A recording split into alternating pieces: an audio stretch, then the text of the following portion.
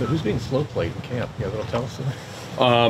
So the few guys that are limited right now are MASN. He's got some shoulder soreness. It's stemming from he's going to be about a month behind. And then a couple guys that are on rehab right now with Shedlong, Rico Garcia, and Adley's got a little bit of elbow soreness. He played he's been here for a few weeks, obviously. Played an inter-squad game on Friday. Has some elbow soreness after he's getting treatment right now. So hopefully we'll see him out there next day or two.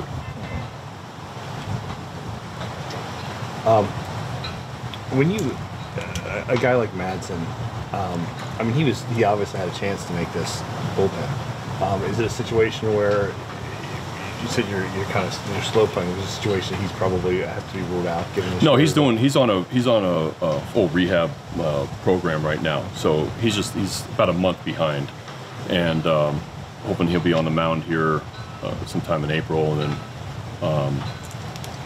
But it's just he's not going to be with us to start the year. Yeah. Adley's situation, is it something that causes that level of concern in terms of start of the year? No, not right now. I mean, he's just getting treatment right now, and I'm hoping he's out there in the next couple days. How do you see your outfield, or infield, excuse me, aligning? We talked to Bruno at door today, and he mentioned he was uncomfortable last year at third base, but do you see him getting some time there? Yeah, I think I'm going to move around everybody. One thing, we signed Chris Owings, so he'll be out there today. So add another infielder that can play all over the place. So, a lot of these guys have played multiple spots, in Urias, Mateo. We saw Odor at third base a little bit last year, but I know that he's primarily a second baseman in those years in Texas. So we have some movable pieces there that I'm going to just take a look at them all over the field. Well, throwing Owings into that mix, I mean, he obviously can play in different positions and stuff. Do you see him as a guy moving around? Do you see a spot? Yeah, no, he's going to do some light stuff today. He literally, just passed everything and signed, and so do some light stuff today, and he'll be work out with us tomorrow. But I've seen Chris for a long time and know he can play short and in the middle of the field. And so yeah, he's been one of the guys that's going to have a chance to make the team, and excited to add some veteran middle infielders. Speaking of veterans, Chirinos is here, and he's the oldest player you've had during your time here. Is it important to you to have, with such a young club, to have older guys? I think it does help. There's no doubt for me it does help. I saw Robinson back in 2007, and we were talking about that yesterday. And I think that, especially someone like him and like Chris that have been in a part of winning teams, on different teams, just the kind of their journey to get here.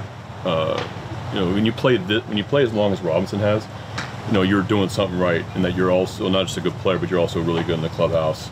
And it's really it's easy to see right now already how influential he's going to be, just because of his experience and just a great guy and willing to lend a hand with anything. So I'm really excited to have him with us.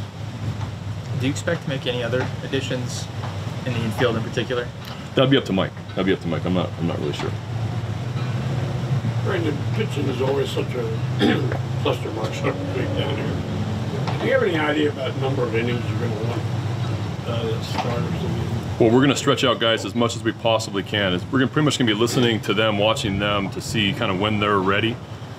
It's going to be tough in 3 weeks to get guys to a full workload that they would get in a normal camp. But right now, it's we'll start out with a couple innings, kind of see how they come back from it. A couple guys might do some backfield stuff early, but it's just going to be a slow ramp. We're hoping that everybody can stay healthy, and we have some decisions to make at the end. Do you have a starter for Friday yet? Tomorrow, I'll give you that tomorrow. What about as far as he mentioned about pitching, but the middle infield? I mean, you had Owings in, and you have guys like Martin and Mateo and Jones and guys that you haven't seen much of, or you want to see more of, you personally. But then you have the other guys like Urias. But I mean, it seems like there's a lot of guys, a lot of bodies for those 3 or 4 spots. Oh, I think it's great. I think competition's great in camp. I think experience is great to have here. I wish they could play a little bit longer than just 3 weeks, but yeah, I'm all for adding infield depth period, especially in this type of year. I don't think we don't know how many soft tissue issues we're going to have, etc. And I think that